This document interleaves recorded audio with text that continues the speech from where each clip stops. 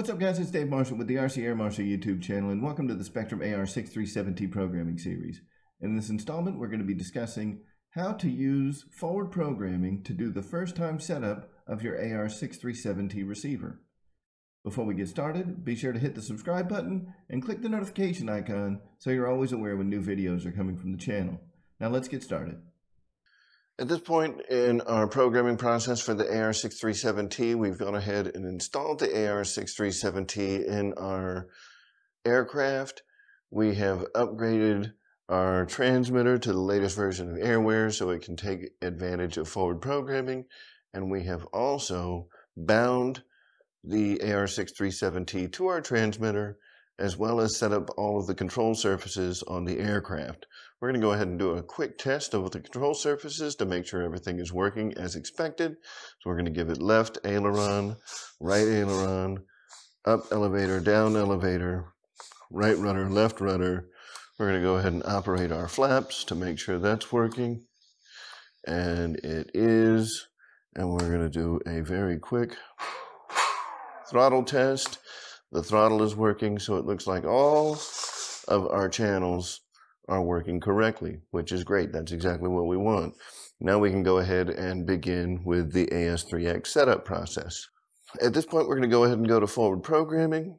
The way you get there is by going to Model Adjust, Forward Programming.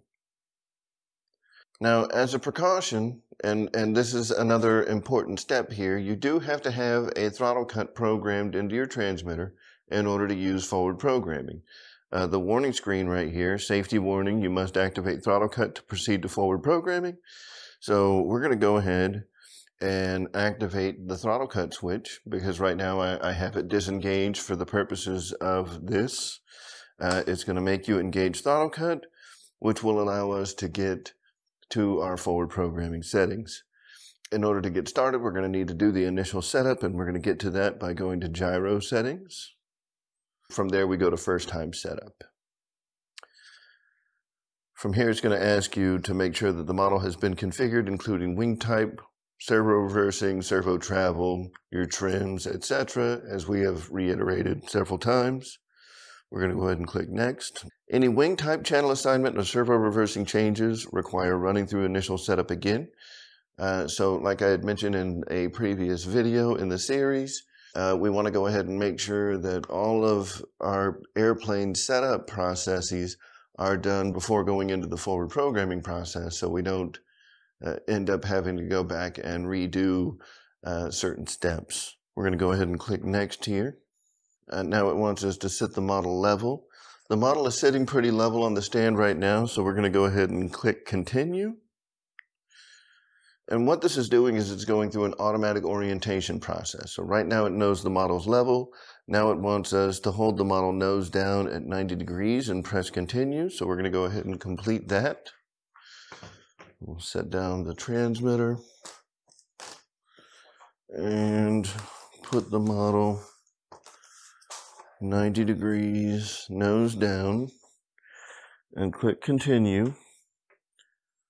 And now we can see on the IX12 that it believes that the orientation is position 1, which is the label up, pins back, and the bind button facing towards the front of the aircraft. And if you remember during the installation video, that is exactly how we have the AR637T oriented inside the aircraft. So the automatic orientation process was able to pick up the correct orientation of the AR637T. So we can go ahead and click Continue.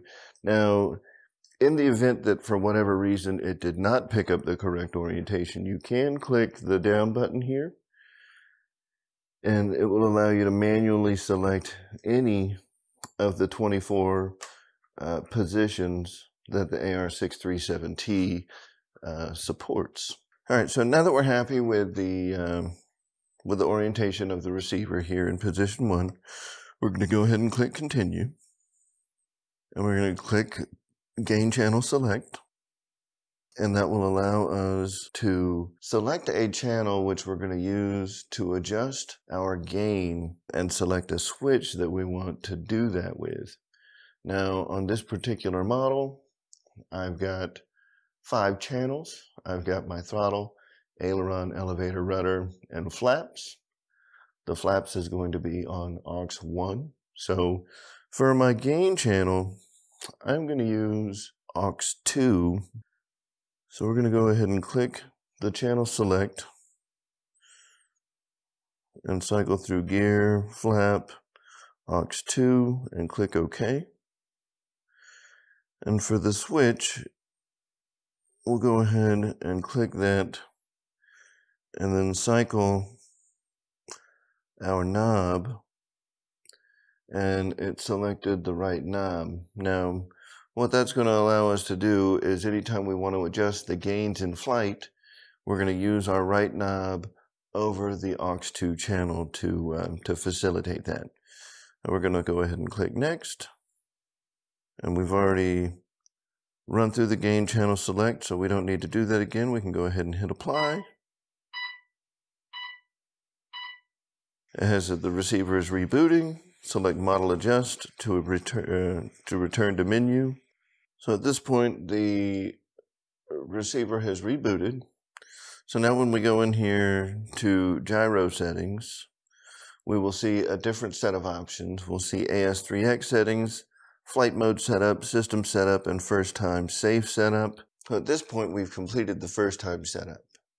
Once you've completed the first time setup of the AR637T, the AS3X functionality of the receiver will now be active using default gain settings for your roll, pitch, and yaw axis. Be sure to tune in for our next installment where we'll be discussing how to verify the proper correction direction of the control surfaces of your model when AS3X is active, and also how to fine-tune the gain settings for the 3-axis and set up your stick priority settings. If you're interested in purchasing an AR637T receiver or any of the products that are featured in this video, be sure to check the links down in the description. Clicking on those links helps out the channel, and we always appreciate it. Also, if you would like to make any kind of contribution to the channel, we have a PayPal link in the description as well, and we certainly appreciate that as well. All contributions from our affiliate program and our PayPal contributions go right back into the channel, so we certainly appreciate all the help from our community. Be sure to like, share, subscribe, and hit the notification icon so you're always made aware when new videos are released on the channel. Thank you guys for watching, and we'll see you in the next one.